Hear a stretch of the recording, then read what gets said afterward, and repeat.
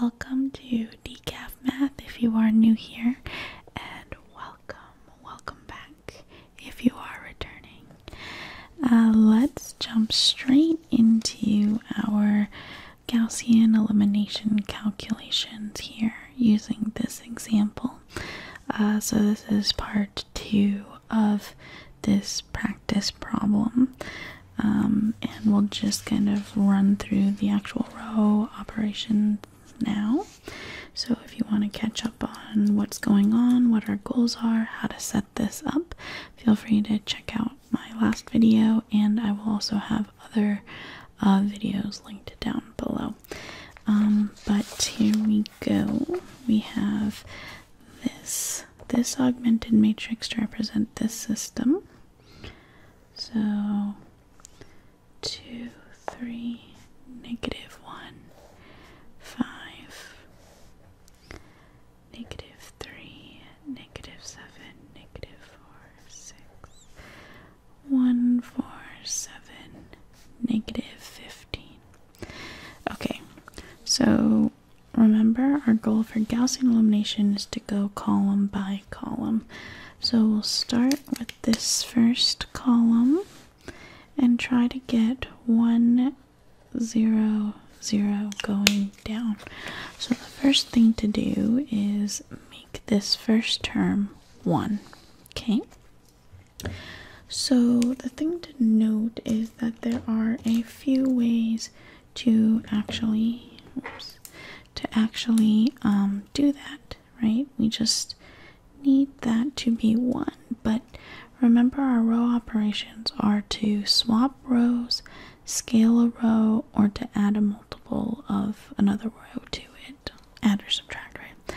So here we have actually a few options. We can just scale this row since there's a 2 right here and we want it to be 1. We can just multiply this whole first row by 1/2. So each term by 1/2. So that's 1, 3 over 2, negative 1 over 2, 5 over 2, right? But that just involves a lot of fractions and stuff, and I don't want to have to do that. So I could also for instance, I could do row 1 minus row 3, because 2 minus 1 is 1, and just replace this row by that, and then subtract each corresponding term. But I don't actually even have to do that, because I can just swap, since this is already a 1, I can just swap rows 1 and 3, right? Because all I care about is getting a 1 up there. So that's what I'm going to do. It's just easier, just flip-flop, right? I don't need to do any calculations, don't even need to subtract.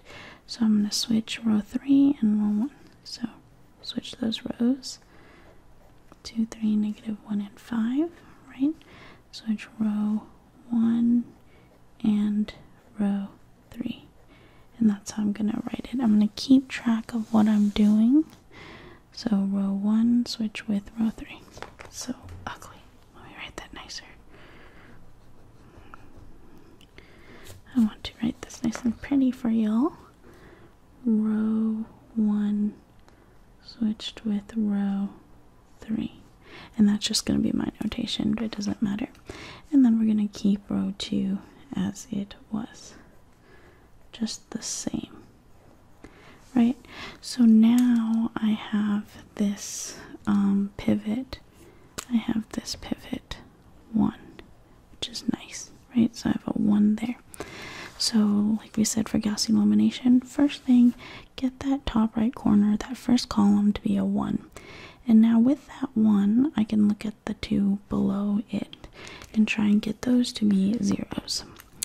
Now I can do this one at a time. So this is one row operation. The next one's going to be, to get this to be a 0, I'm going to do this row plus 3 times that one, because negative 3 plus 3 is 0, right? So negative 3 plus 3 times that, 3 times this is 3, so negative 3 plus that's 0. So I'm going to keep my first row as it is. And then for the next row, I am going to do row 2 plus 3 row 1. Row 2 plus 3 row 1. Oops. Write that nicely. Row 2 plus 3 row 1. So do you see how I got that operation in the first place? I'm just going to look at this because I want it to be 0. I'm going to do the opposite. The negative 3 plus 3 gives me 0, so negative 3 plus 3 times 1. So now, to fill in each of these, I need to do the negative 7. So I'll just write it out for, just to keep things nice and clear. I'll do negative 7 plus 3 times 4. And here's where I can do all the work if you want me to, but this is where mental math will come in handy. Make sure you're comfortable with order of operations, with negative numbers, adding, multiplying, all that stuff. This is where math builds on itself. So you have 3 times 4 first, which is 12. Negative 7 plus 12 is 5. So I'll put the 5 right there.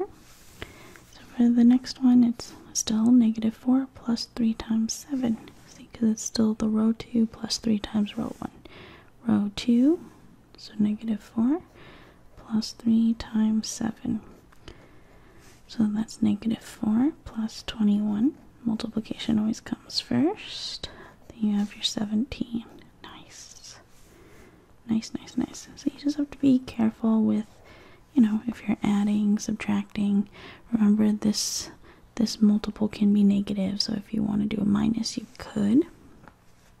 But whatever it is that you do, you have to do with every term, just like you would if you were to write out and work with the full equations. So 6 minus 45, negative 39. That's it.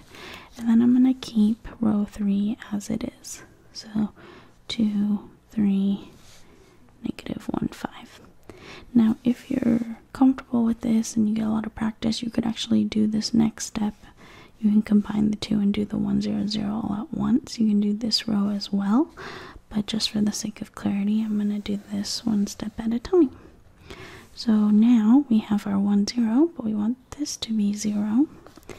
So I'm going to keep the 2 that we already have, the 2 rows that are already okay, right? Because we're going to focus still continuing that first column. Okay, so this is a 2, I want it to be a 0, so 2 minus 2 is 0, so 2, so this row, row 3, minus 2 times row 1 is what we're going to do. Row 3 minus 2 row 1. Did I say 2 times before? I hope I did. So this is, it's basically adding, you can think of it as adding negative 2 row 1, since we did say add a multiple of, so that just for consistency. So row 3, 2 minus 2 is 0. So then we have 3 minus 2 times 4, which is 3 minus 8, so you have a negative 5. Again, then you have negative 1 minus 2 times 7, so negative 1 minus 14 is negative, oops, sorry if you couldn't see that,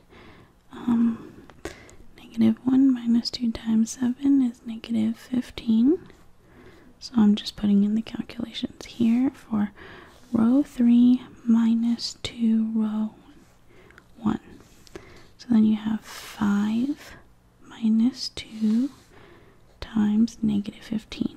So you just have to be careful if you're doing plus or minus, and when you multiply, so this is 5 plus 30, so 35. Good, awesome. Okay, so now we've basically completed the first column, right? We've done our 1, 0, 0. So the next thing is to look at this here, and we want 1 and 0. So the next pivot, so we have our 1 as our first pivot. The next pivot is going to be this number here. And we want that to be 1. So here's the thing, we have to think ahead a little bit.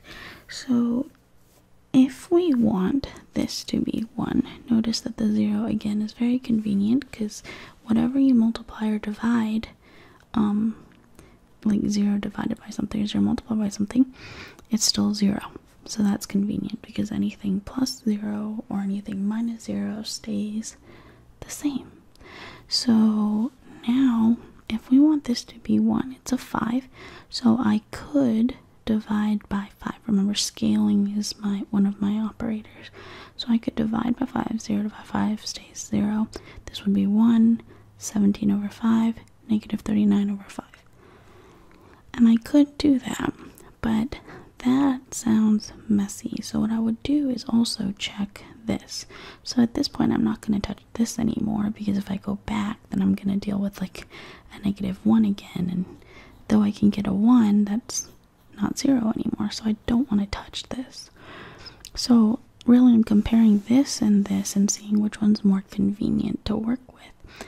And since if I divide it by 5, I mean, we do what we have to, right? But I don't want to unnecessarily have to do that. But I do notice that if I scale this bottom row by negative 5, if I divide by negative 5, I get 0, 1. Negative 15 divided by negative 5 is 3. This gives me negative 7. So nice, pretty whole numbers. So I am actually going to swap these two because that looks very nice. So just because I thought ahead there, I'm going to choose to do that because I really don't like dealing with fractions or just more complicated calculations than necessary. So I'm going to swap R2 and R3. So 0, negative 5, negative 15, 35, 0, 5, 17, negative 39. Okay, I hope that makes sense. And so now I'm going to scale because that's what I said in the first place. I can now make this one by dividing by negative 5. So 1, 4, 7, negative 15, and then I'll just do, it's basically negative R2 over 5. Scaling it by negative 5. So, or negative 1/5. So dividing by negative 5. So negative 5 divided by negative 5 is my 1, which is what I was looking for. Negative 15 divided by negative 5 is positive 3. And 35 divided by negative 5 is negative 7. Okay. I'm kind of hoping that this all works out. I picked nice numbers, but I'm hoping that this works out for the calculations. And so then I will just keep 0, 5, 17, and negative 39. So now you'll see I have my two pivots already, but I still need this to be a 0, which I can now do by So this is very common for linear algebra. Homework is just to see a whole lot of arrows all over the place. So you keep your 1, 4, 7, negative 15, and of course, like I said, as you practice this, you'll start to be able to do these steps sort of in your head or combine them into one. I'm just doing one operation at a time for clarity's sake, but you'll be able to do them together unless your teacher wants you to write one at a time or something like that. But so I'll go ahead and keep the 0, 1, 3, negative 7. Then I already have a 0, but remember, since I want this to be a 0, this 5 to be a 0, but 1 is a nice pretty pivot, and I already have zeros here, I can just do row 3 minus 5 times row 2. So row 3 minus 5 row 2. And then again, a whole bunch of calculations. So 5 minus 5 times 1 is 0. And then you're going to do 17 minus 5 times 3, which is 2. Right? 17 minus 15 is 2. So I definitely recommend having like scratch paper on the side. I'm just kind of doodling it here. But you have then negative 39 minus 5 times negative 7. So again, be careful with your minus and plus, but that's equal to, oops, negative 39 plus 35. So that's negative 4.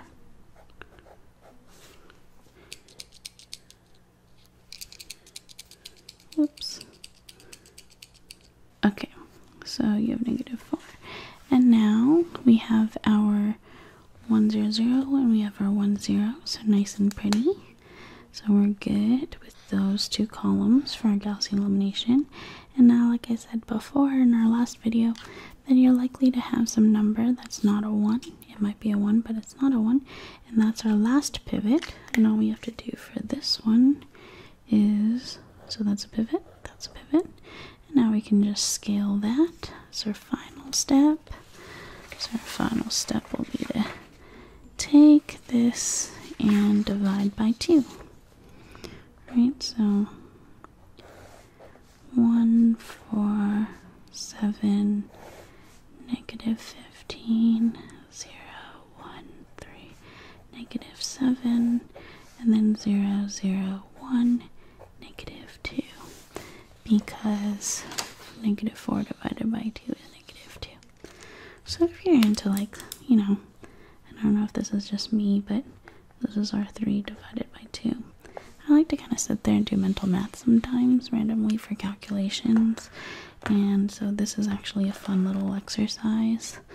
But you can imagine, like, if you could just program, write some code for this, this would be really quick and easy to calculate, right? If you just followed this algorithm, it would be able to take any matrix and find this elimination and do this, and then now we have our row echelon form. Because it's just so methodical. Although the tricky thing is, since there are multiple ways of, you know, which operations to use to get the 1 there, like we saw in the beginning, you can use anything to do that. So, you know, deciding which one's the easiest is pretty subjective, but I just like to not have to calculate. Swap when you can. Don't use fractions if you don't have to. So that kind of stuff is kind of cool to think about. Okay, so now we have our row echelon form, right? You see our staircase, we have our 1, 1, 1, we have zeros below that. And so now we're just going to look at these numbers and work back up. So our answer is going to be, remember we still have our x, y, and z. So z equals negative 2.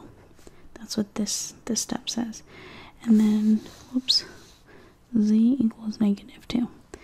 Then we go up to the next layer, and this tells me that 0x, which just goes away, so y plus 3z equals negative 7. But I know z equals negative 2, so I'm just going to plug that in, right? And then just using our algebra, so y minus 6 equals negative 7, so y equals negative 1. So hopefully you still remember your algebra. If you're taking this class, linear algebra, hopefully you still remember. Just move this over, right? So y equals 1, z equals negative 2, and I plug in both of those values into the top equation, which says x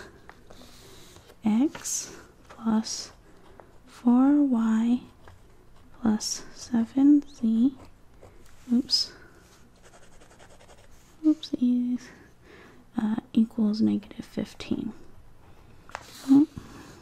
So then I just plug in each of those values for y and z, so I have x plus 4 times negative 1 plus 7 times negative 2 equals negative 15. Shoot. Whoops. Sorry, my pen dried out. X plus 4 times negative 1 plus 7 times negative 2 equals negative 15. Right? So then x minus 4 minus 14 equals negative 15. So x minus 18 equals negative 15. So x equals 3. And that's just algebra and calculations, right? So now I have x equals 3, y equals negative 1, and z equals negative 2. So we've solved our problem. Ta-da! So what we should always do is go back to the original question. We have this, and so now x equals 3. What did I say y was? Y equals negative 1, and z equals negative 2. So what we should do is check that these values, if I plug in x, y, and z into each of these equations, they should be satisfied. So I'm going to do a little bit of mental math now because I don't want to write it all out, but you can check this for yourself. 2 times 3 is 6, plus 3y is negative 3, so 6 minus 3 is 3. 3 minus negative 2 is 5, so that checks, correct.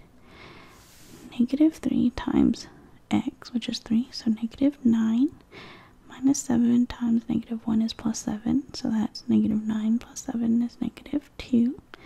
Negative 2 plus 8, because it's negative 4 times negative 2. Negative 2 plus 8 is 6.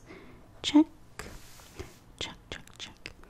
And then 3x, so that's x, right? 3 minus 4 is negative 1, minus 14, because 7 times negative 2 is negative 14, minus 1 minus 15. Ta-da! So we got it. So that's our answer for x, y, and z. So you might write that as like a point or something depending on the rest of your problem. But that's it. We did it. So are you now getting the hang of the Gaussian elimination, starting with one corner or one column doing 1, then getting 0, 0, and then working on the next column and the final one for this 3x3 or the 3x4 case, right? So I think then the step will just be, I think it's a matter of getting really comfortable with the algebra itself, like recognizing, when to do which operation. As long as you're clear with that and you understand deeply why I'm doing like R2 plus 3 times R1, it really comes from having a pivot and then being like, I need this to be 0. So negative 3 plus 3 times that, and then you just gonna follow the rest of the elements, like the rest of the row, based on that first term, because you wanted that to be 0. Do the same thing for the next one, and then go column by column until you get your 1, 1, 1, 0 with zeros everywhere else. And then that final bit is just algebra moving back up. Okay, let me know if you have any questions. I hope that this was helpful. I know it's not particularly sleepy math, unless you were like, this is really satisfying. I don't know if you're weird like me, but I find stuff like this like really satisfying. Especially when you get an answer and you plug it back in and it works. I think that that's really nice. But anyways, I will see you around. Thank you so much for joining me. I will probably, like I've said, I'll probably go back to row echelon form, but I probably will jump back into other math topics as well. I've been like doing a whole bunch of calculus as well, and I want to kind of go back and do some algebra. Like this kind of makes me want to do like algebra and pre-algebra. So we'll just kind of jump around, see what happens. Maybe I'll do a little bit of research on this Mr. Friedrich Gauss dude, But thanks for joining me, whether you're here for the ASMR or for the math. I hope that I can help you relax, if you learned something kind of cool, and I will see you again soon. Take care. Bye bye.